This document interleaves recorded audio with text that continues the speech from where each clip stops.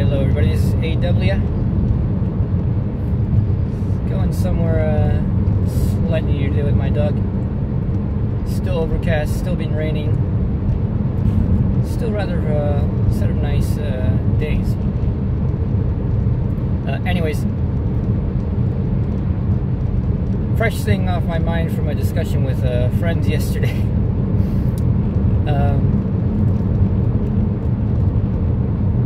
Chad from the Chad African channel made what I think is probably the hottest philosophy take of 2019 and perhaps for years to come, where he made a pretty interesting post on Facebook proclaiming that he was maybe going to ponder working on something regarding Jordan Peterson as more as of a philosopher than he is what most people think of him, which is a psychologist or a sociologist. Going as far as to say that he's more of a philosopher than most academics who are philosophers by trade are. And of course that's a pretty controversial post. And I would like to see what comes out of that. I mean, honestly, I'm not a fan of Jordan Peterson, but I also am not a hater. You know, beyond just knowing that he's a sort of meme, and he's just a trending current fashion, both to love and to hate on. Beyond that, I have no opinions on Jordan Peterson. I've never watched a video of his. I don't intend to watch a video of his. Unless somebody gives me a reason to, because I'm not going to waste my time on basically what I consider, you know, intellectually as somebody who's pretty weak. But anyways, brought up to discussion with my friends, and what you would immediately expect, which is what Chad brings up, you know, it's immediate reaction people have of dismissing Jordan Peterson as a hack, as an idiot. He doesn't know what he's talking about. My God, this guy, look at him, he doesn't know definitions. He says cultural Marxism this and that, and he doesn't even know what cultural Marxism is. He doesn't know anything. Chad points out that that's missing the point of the whole Peterson phenomenon. You know, that when this guy is what is strongly, arguably, the most popular professor in the entire world at the current moment. I mean, before that, probably the most popular was Sam Harris, but I think Jordan Peterson has reached a level of popularity which dwarfs Sam Harris's followings, and before that, Dawkins' followings, and before that, you know, whoever else. I mean, Jordan Peterson is a rather interesting phenomenon. He says, you know, we ought to be wondering why that is, you know, and simply saying, well, look, most people are stupid and lazy, and, you know, they fall for sophism. That's not good enough. You know, that's not good enough.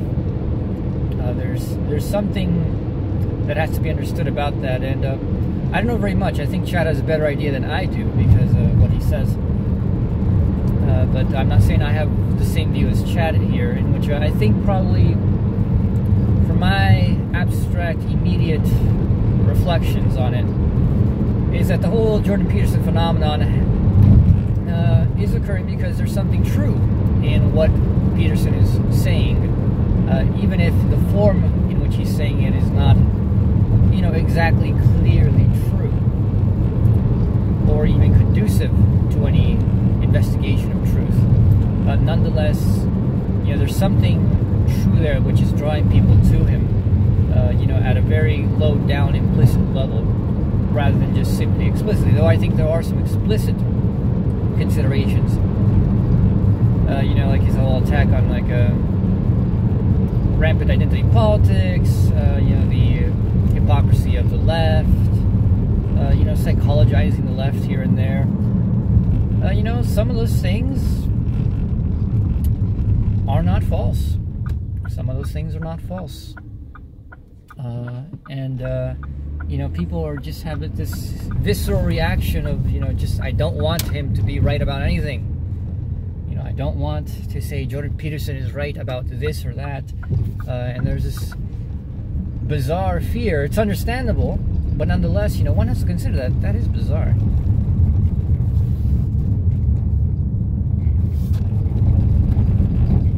And that is that if there's any admittance that Jordan Peterson is right about anything, you know, you're giving in and you're giving him more power. You know, sometimes you indeed don't want to do that. You know, even though intellectually you would say, well, why would you not want to do that? That's purely in an abstract intellectual sense. You know, we all know that politics-wise and, you know, social-wise, there's some people that even if they are right about some things, you don't want to give them a bone. Not at all. Because, you know, it legitimizes them in a certain way which can give the perception of legitimacy to other things they say. And you definitely don't want to do that. But you also don't simply want to push these people to the side and pretend that they're not there, and pretend that there's nothing serious to be discussed here, to pretend that this isn't a real problem, to pretend that it's, you know, what most people do in the academic world, in the intellectual world, which is just to laugh at him and say, look, he doesn't know what he's talking about, and oh, you know, his worries here and there are just all made up, and they're false, and, you know, this is just reactionary conservatism, and blah, blah, blah, blah, blah. For the most part, that is true. That is the case. But nonetheless, there is more to that. You know, an ideology, let me just say this. An ideology does not gain ground merely because it is an ideology. An ideology gains ground because there's actually some truth to this ideology. There's something true which this is being parasitic on. And you need to figure out what that is, and you need to address it. And so I was having this discussion, and it was fun. You know, some people were a bit more fiery about it than others, but yeah, you know, there were a couple of videos a while ago that some people said, you know, would you look into the Jordan Peterson thing? And I said no, because I just deem it a waste of my time. You know, Peterson is not somebody who is really an intellectual of high caliber, which I consider worth my time. And the whole, like, you know, idea of making videos just to go through point by point and you're like, oh, look, he got this wrong, he got that wrong. Plenty of people do that, and to me that's boring. You know, I realize that, you know, Hegel has a phrase somewhere in one of his introductions in which he notes that, you know, that the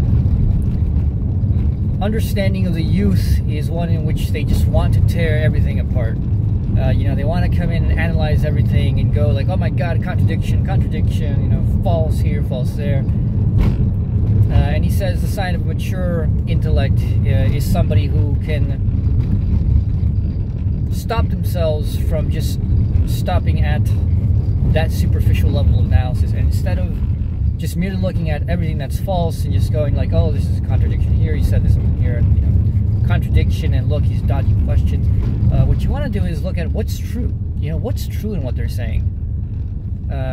You know, what kind of truth is being expressed here. And when you do that,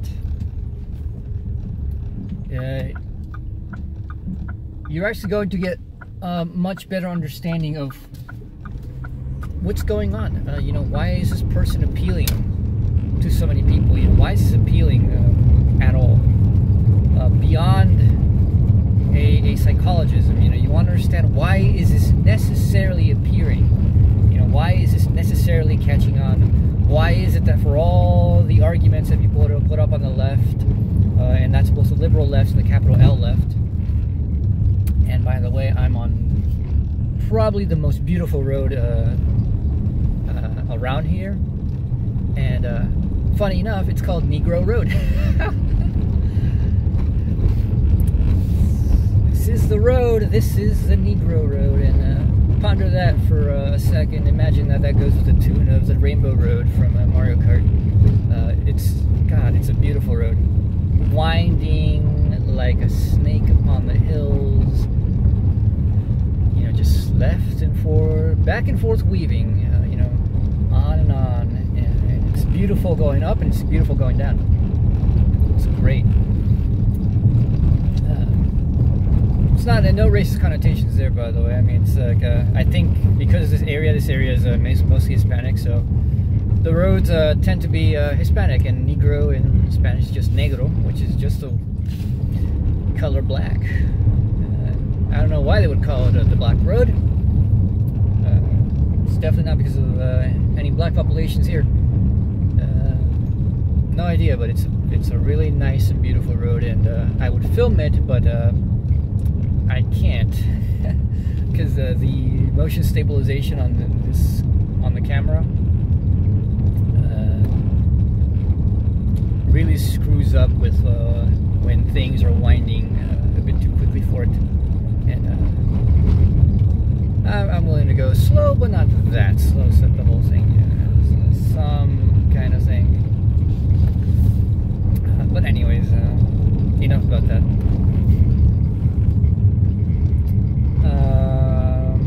So yeah, so you know, the whole analysis of Jordan Peterson, you just go and say, look, you know, he doesn't understand this, he doesn't understand that.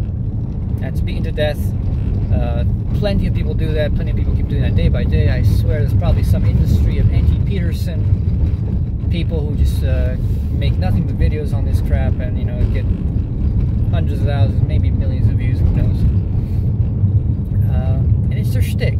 But you know, if the idea is that, you know, you need to combat Peterson, this approach is not working. This approach is not working whatsoever, because Peterson just keeps growing. His following just keeps growing, and you have to ponder that very seriously.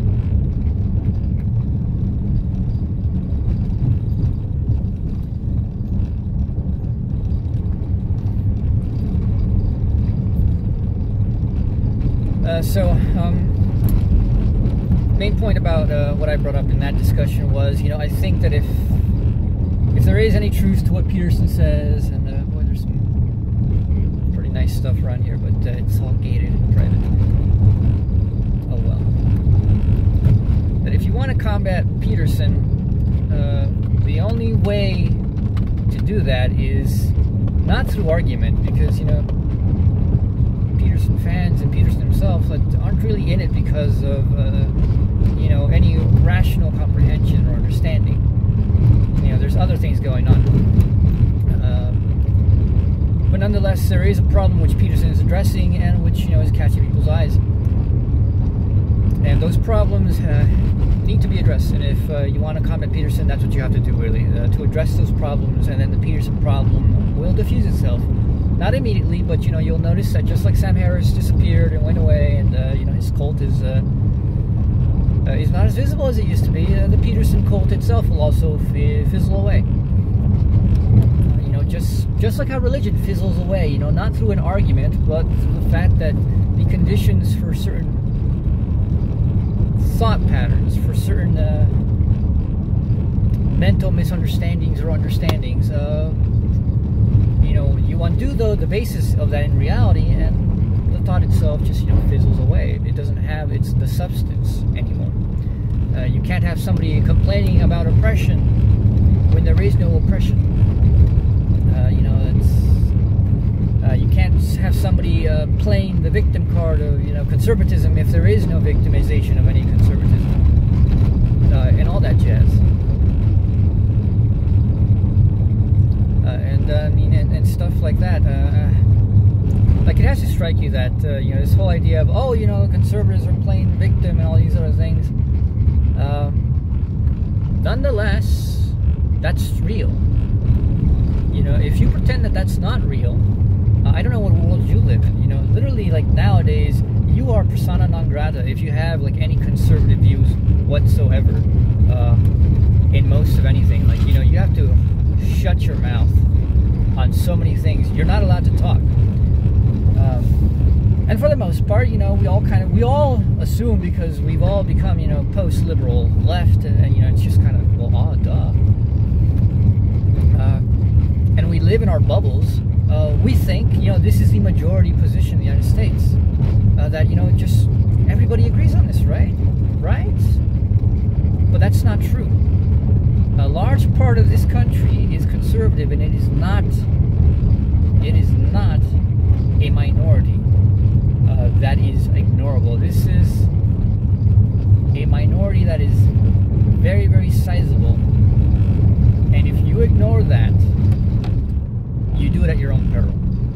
You know, that if you ignore that, the more you keep shutting these people out of academia, the more you keep trying to sweep them under the rug, the more this mindset, you know, gets reinforced. You know, this of them being under siege, of them being censored, you know, of there being some conspiracy to stop, you know, their truth coming out. Maybe, you know, certainly we don't think that they have truth, but nonetheless, it is true that they're being censored. It is true that they're being suppressed, and it is true that there is a concerted effort to just sweep these people under the rug as if they don't exist. You know, when Democrats in 2016, you know, Hillary called everybody else who was against her, you know, a sexist or deplorable, the deplorables thing. Don't imagine that that kind of rhetoric was not part of the reason that Hillary lost. You know, I'm not one of these people who's saying, oh, Hillary lost because of racist. No. I mean, number one reason was the whole economic shit. Not only that, everybody knows that she's a fucking liar. Worst candidate ever. But, you know, when you antagonize people that way, and you're antagonizing a sizable group, do not be surprised when there is a significant backlash, and all of a sudden you're caught off guard. Like, where do these people come from? You know, where are all these Jordan Peterson trolls coming out of all of a sudden? Well, they're not coming out of all of a sudden. They just now have a face that talks for them. You know, a face that's visible, and they're rallying behind it. You know, these elements have been there this entire time. You just swept them under the rug and pretended that they weren't there. And as I say, one does that at their own peril. So anyways, if any of you are watching and you want me to look at anything but Peterson, all I want is give me something, a video, maybe two, who knows. I'm not going to read any books, honestly. I don't have the time for that shit. I hardly have, like, the interest to read through stuff I love, you know, and maintain that in constant order. Let alone am I going to waste my time reading something that I'm probably going to hate. So, you know, send me in the comments a video that you think encompasses something general about what Jordan Peterson believes. You know, what are his main, like, you know, what do you think are the main, like, fundamental sticking points that he's talking about? And I'll watch it, and if I think there's something to be said about that, I'll say it. But I won't say it in the sense of, you know, he's just wrong, you know, he doesn't get this, and all these other things. I'm not interested in that, actually. Plenty of people do that. I don't think it's worth my time to repeat those things. I don't think it's worth my time to consider that I'm going to combat Jordan Peterson and his followers by doing the same things which are failing, you know, over and over again.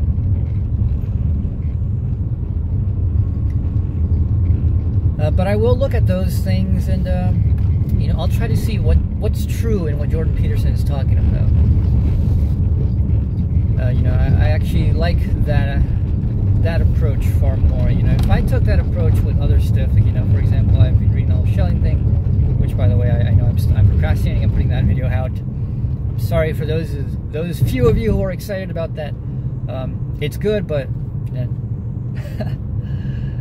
it's just so annoying with my laptop. But, you know, when I went and read Schelling for the first few times, you know, what people do with Jordan Peterson is kind of what I do with Schelling. In which, you know, I said, like, oh, God, look here, you know, he contradicts himself, and this doesn't make any sense. He doesn't get what this is. And this, this last time that I've been reading him, I've been looking at it and going, okay, what's true in what he's saying? And when you go by that, it dawns on you, that these people who are so wrong are not as wrong as you think. Maybe they're not the best ones to phrase the truth very well, but there's something true and significant there. And I'm not saying Jordan Peterson is going to have anything even close to the amount of significant truth that Schelling, gets in it. But I'm not everybody is wrong. Not everybody is completely false. There are truths. Like, even Alex Jones has truths. You have crazy people sometimes speak deep truths. They may be simple, but if you study philosophy long enough, you realize that it's the simple things which are generally the deepest and the most difficult and the most insightful. And that's a topic for another video, by the way. I need to look over a certain set of things to clarify what I want to say with that. But there is a sense in which I want to make a video about how people who we think are insane, people who we think are crazy, are not crazy in the ways that we normally think they're crazy. That insanity is not a loss of reason. And that, in fact, within their own insanity, a lot of these people who we consider insane and crazy are actually very bright. Amazingly bright, surprisingly so. And they see things that you and I, as normal people, would normally not see. And yet when you understand it, you're like, you know what, that's true. That is very interesting, that's true. I mean, to give you some hint as to what I'm talking about, 3 people I want to mention, 2 specific ones. Gene Ray from Time Cube. If you've never heard of the Time Cube, I don't know where you've been, but boy, that's old, and everybody should know about that. It's a hell of a website. It's a hell of a theory. There's a set of videos I was watching about him, and he said there was somebody interviewing him, and he said some things that was like, wow, he has that insight. You wouldn't expect that from something like that. That's the kind of insight you expect from a Hegel, a Schelling, Plato, maybe. But you don't expect it from a crazy guy. And I don't mean simply that they said something that was a conclusion that these people came up. No, they said something in a logical manner in which it shows that they understand what it means. And that's a really interesting insight. Who else? Who else am I thinking of? Terry from Temple OS is another guy who is crazy and had some interesting moments of clear insight.